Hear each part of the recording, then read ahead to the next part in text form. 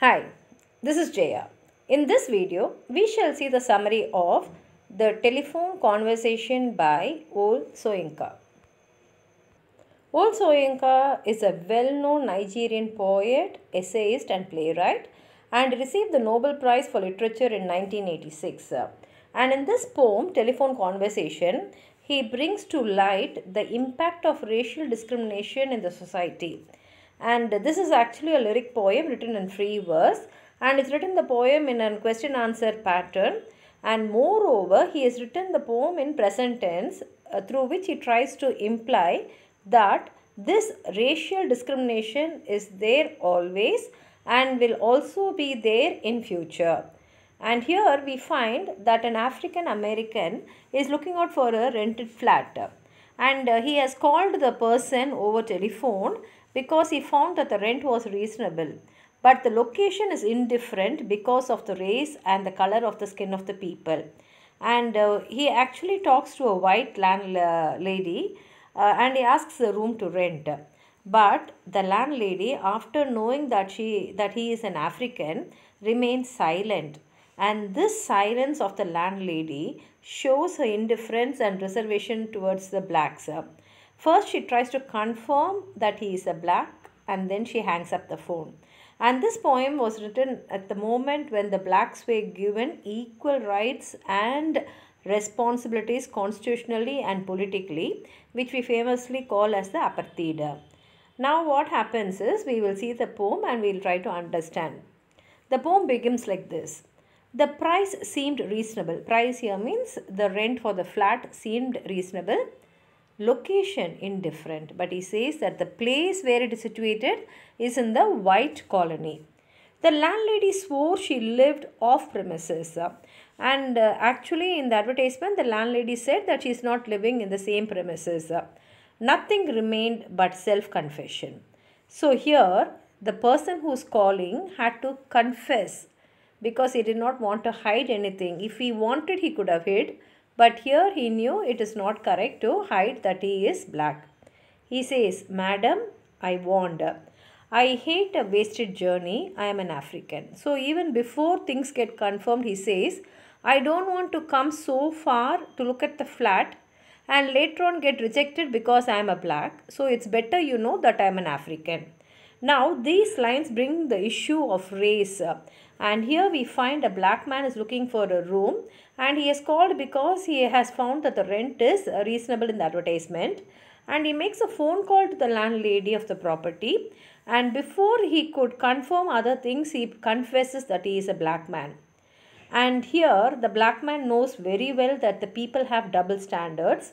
That is why he confirms before calling whether the room is available for the black man, because in the advertisement it has said that anyone can apply.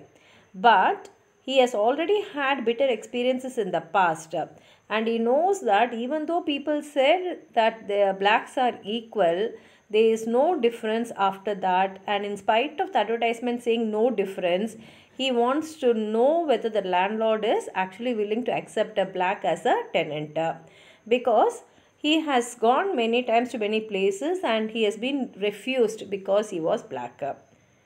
The poem continues saying, silence. Silenced termination of pressurized good breeding.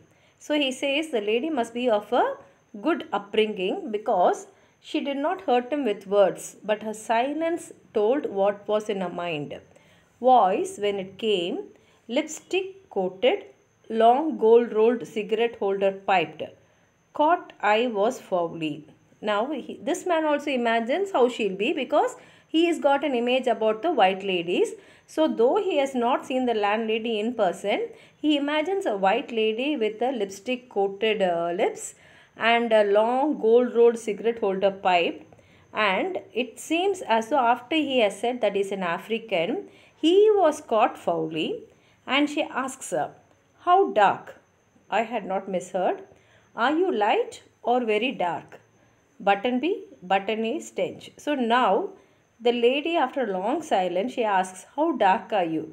Are you very dark or are you light? These lines describes the reaction of the landlady when she hears that this man is an African, and she wants to know that the speaker is black, and then she goes into actual silence, and her silence tells that she disapproves black people. And this landlady must belong to the so-called white people who come from good upbringing, and they call themselves educated, therefore they are very decent, so they will not speak against the black people. But inside in their mind, they have this racial prejudice towards the black people. And the black man is also stereotyped because he also imagines a white lady who is talking to him over the telephone. He imagines her lips must be painted red with lipstick, and she must be smoking and using a gold tinted cigarette lighter. And the poet here reveals that both the white and the black people show prejudice towards one another, and they imagine the other person as the stereotyped black person or the white person. The poem continues saying that the landlady is careful in not using the word black. Instead, she asks how dark he is, whether he is light dark or dark dark.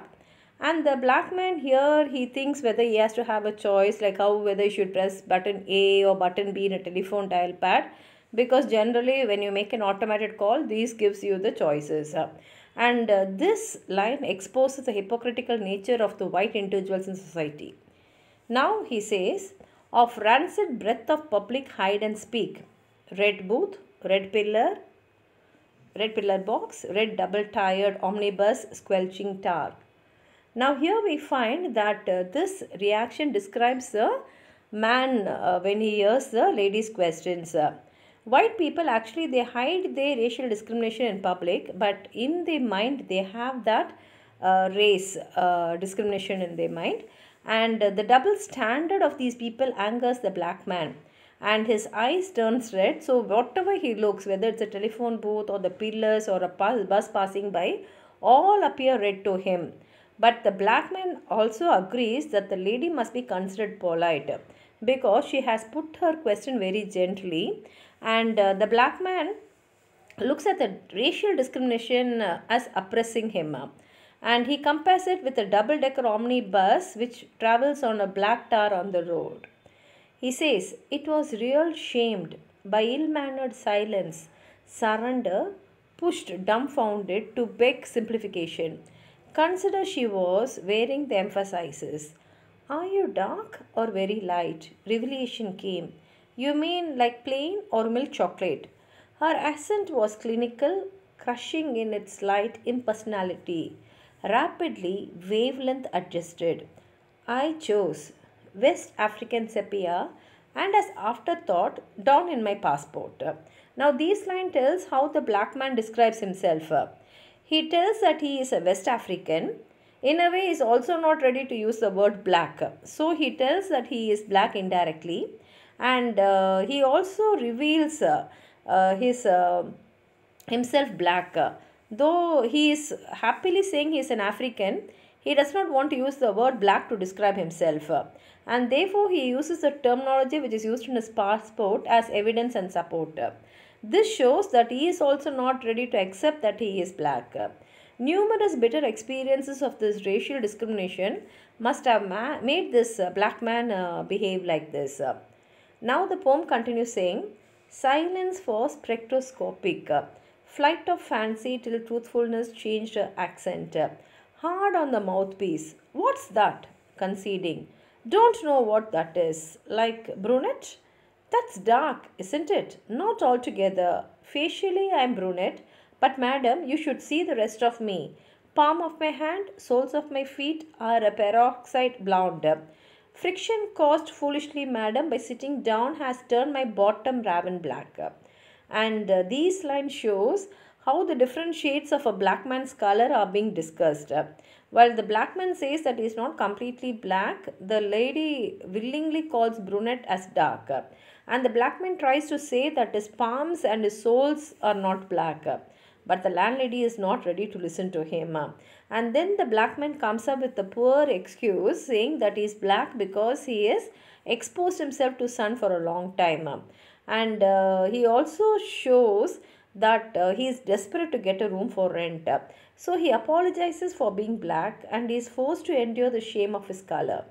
One moment, madam, sensing her receiver raring on the thunderclap about my ears.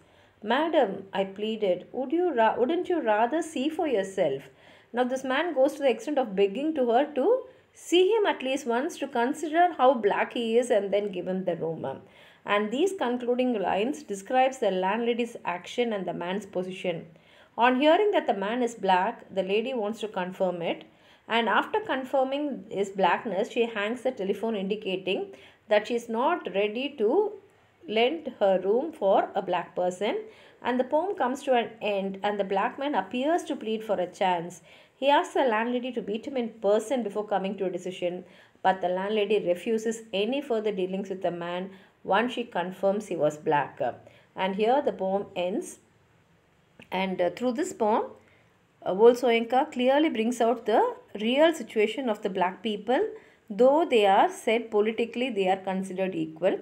If you have anything more to add on to what I have said, please add it in the comment box. Like the video, share it with your friends, and if you have not subscribed my channel, please subscribe. Thank you.